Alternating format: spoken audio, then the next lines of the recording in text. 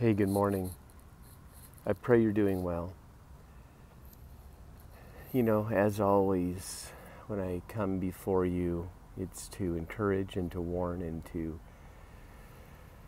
challenge, to inspire those who have eyes to see and ears to hear to not only open the Word of God and truly study about the times and the seasons in which we live, but also about how we are to conduct ourselves in these final hours.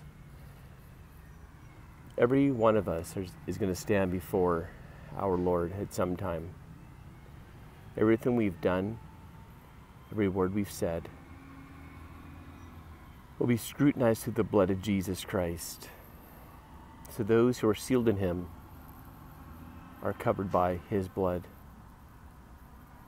With that being said, as Christ followers, when we give our life to Him, when we are indwelled with the Holy Spirit, we are to conduct ourselves in a manner pleasing and worthy to the Lord.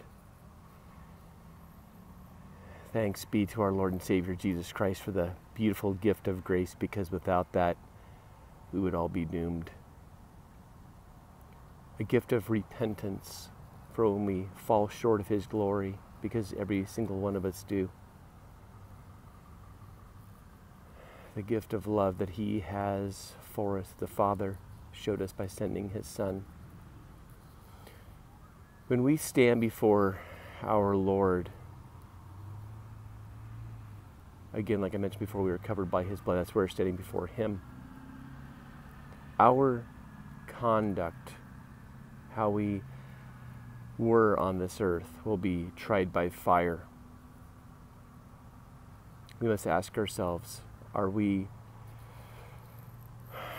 showing love for the Lord out of a true, pure heart, or are we showing that we're Christ followers out of other or for other means? I ask you these things because when we stand before Jesus Christ, for those who are sealed in Christ, we still have to account for how we conducted ourselves. Now, those who are not sealed in Christ will stand before the judgment of the Father and will be condemned. But those who are sealed in Christ, those who will be separated on the left and the right, those how we conducted our actions and the things we did on this earth will be tried, again, like I mentioned before, by fire. You know, we, in these final hours, must be conducting ourselves in a way that is pleasing to the Lord. He's coming back for a pure bride. That's why many will not enter in, because their actions, because they believed in a lie and a delusion. And though they speak of Christ with their lips, their hearts are for this world. Jesus Christ Himself said, anyone who puts their hand to the plow and looks back is not worthy or fit for His kingdom. Just like Lot's wife in the act of being rescued, in the very action of being saved, turned back looking and longing for her city. Are we looking and longing for this world in these final hours? We must all ask ourselves these questions. Will our works be burned up? Or what we did, how we conduct ourselves, how we showed the love of Jesus Christ to others in these final hours, will it be rewarded?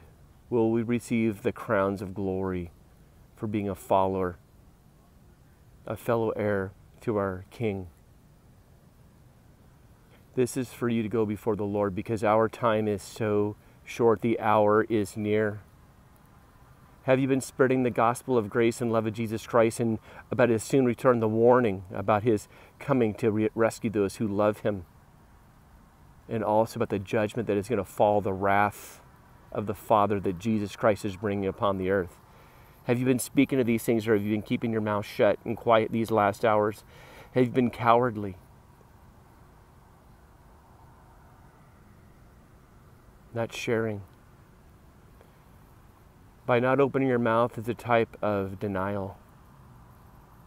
Jesus Christ himself said, if you deny me before man, I will deny you before the Father in heaven.